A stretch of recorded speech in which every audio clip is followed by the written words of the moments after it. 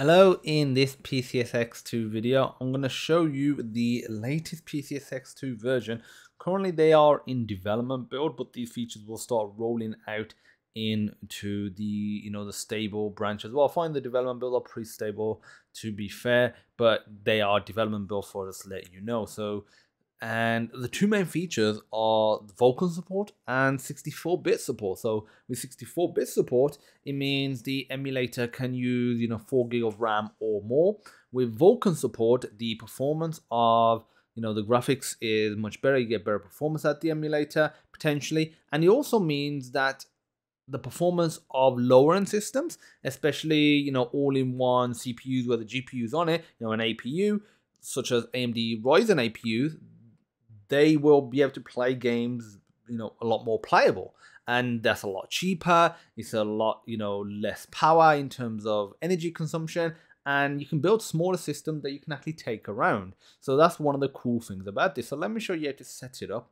It's pretty simple, to be fair. So you just open up a browser and literally just go to, just Google PCSX2. Go to the PCSX2 website. I'll provide the link in the description. And like configuring controllers is still the same right now. And what you do is just go to download. You don't want to go to releases. You want to head over to development, click Windows, because this is for Windows.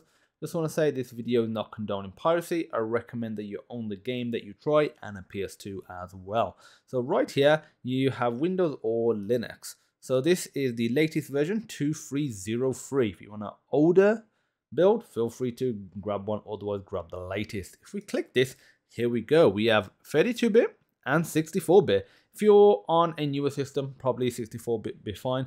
Easy way to check is just go to your computer, type in PC or my computer, and go to computer, system properties, and in here you'll say 32 or 64-bit. If you say 64-bit here, great, you have 64, and you can use either one. Not much reason for you to not use 64-bit. If you have 32-bit, you have to use 32-bit. Okay, so the next thing is, what did I just open? The next thing is AVX2 and SSE4. AVX2 is on more modern CPUs. It basically means it has 256-bit registers, and SSE4 has 128-bit registers, so half the amount. So make sure you download one that is relevant for your computer. If you have a newer CPU that supports AVX2, you'll support SSE4, so you can download either, but I recommend AVX2. I know mine supports SSE4 only, and the way to find out is if you go back to this computer section, go to processor and get the name of this. So for me, it's i7-3930K, and this is an Intel. If you have an AMD, you'll go to the AMD website. You literally Google the model number and just go to the manufacturer website. AMD will have something similar for this. And you scroll down, and you can also just press Control F and search, and you'll be right here. So it supports SSE4. But for AVX, it only supports regular AVX, so I won't be grabbing AVX2. The newer CPUs like Haswell do support it, but mine does not. So that is what it is. So it has to be SSE4, 32 or 64-bit. I'll choose 64-bit. So now that that's downloaded, obviously make sure you have something like 7-zip to extract it, because this is a 7-zip file. So what we'll do is make sure you go to 7-zip, Google it, go to 7zip.org, just download it. Again, same thing, 32-bit or 64-bit. I mean 64-bit or 32-bit. Just grab it, open it,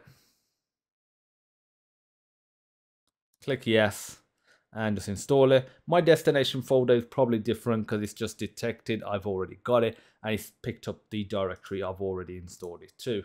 I'll close this down. I'll open up this, right click PCSX2 and go to 7-zip, extract to. And here we go. Now in here, if we open it up, so right now we have a 64-bit version, which is fantastic. And if you go to, again, I've got a separate video on PCSX2, so feel free to check that out, and I'll provide a link in the description in terms of all the features. But I also want to show you, the highlights. And if you go to config, graphic settings, and go to renderer, there is the Vulkan option now.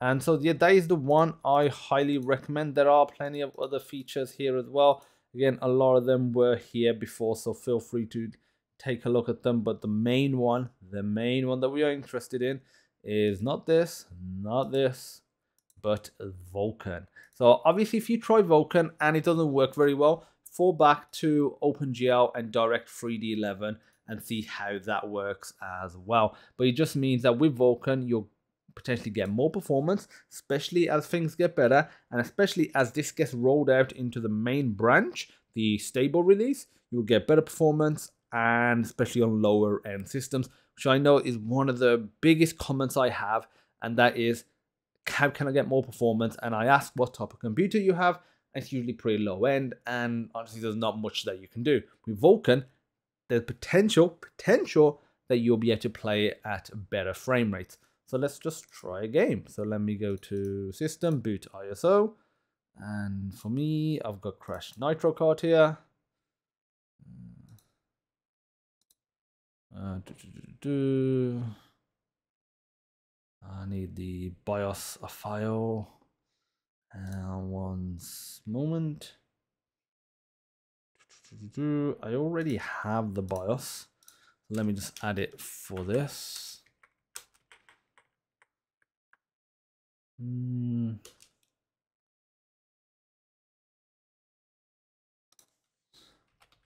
I'm pretty sure I already have it. And open file location.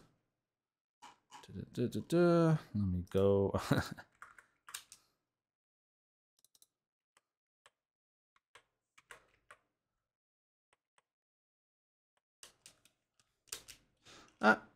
No problem. I did have it somewhere, but I've misplaced it. I'll just type in PS2 BIOS, not VIOS, BIOS, and our video comes up right there.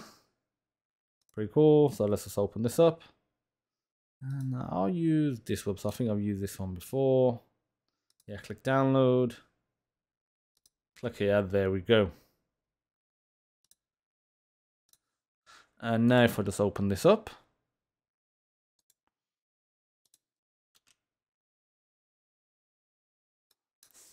copy that, go to PCSX2, and where did he want me to put it again? Let's have a look. He wanted it in BIOS. Paste it there, boom, and now let's launch the game up again.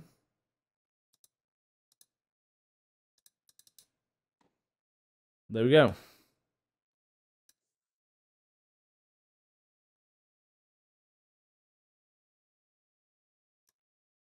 The game is just loading up. And here we go. So the game has loaded up. Let me just configure some controls. I don't actually have controls configured.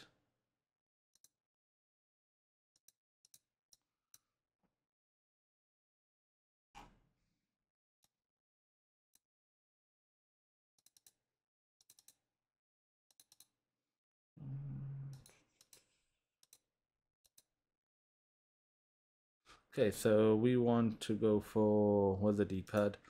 Up, left, right, down, and I'll just do face buttons, do those X and C.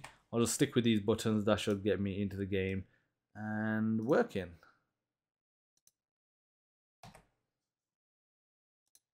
Obviously, feel free to mess around with the settings and go into graphic settings. Let me lower this down. Feel free to increase the internal resolution so it looks even better. I'll whack it up to that.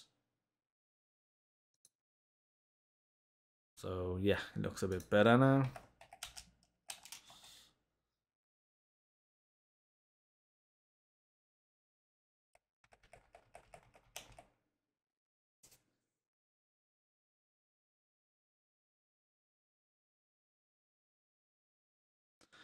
Okay, here we go. So continue with our saving. Adventure, new, actually, Team Bandicoot, and okay.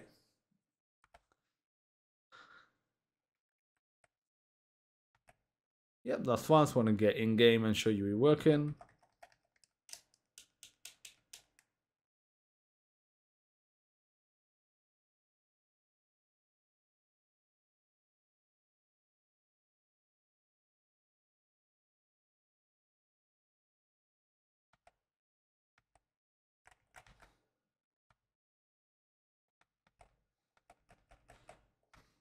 Get rid of Aku Aku. There we go. It is now working. Obviously, performance is a fantastic even whilst I'm recording. And Vulkan, the performance of Vulkan is fantastic. And like I said, this is just a nightly build at the moment.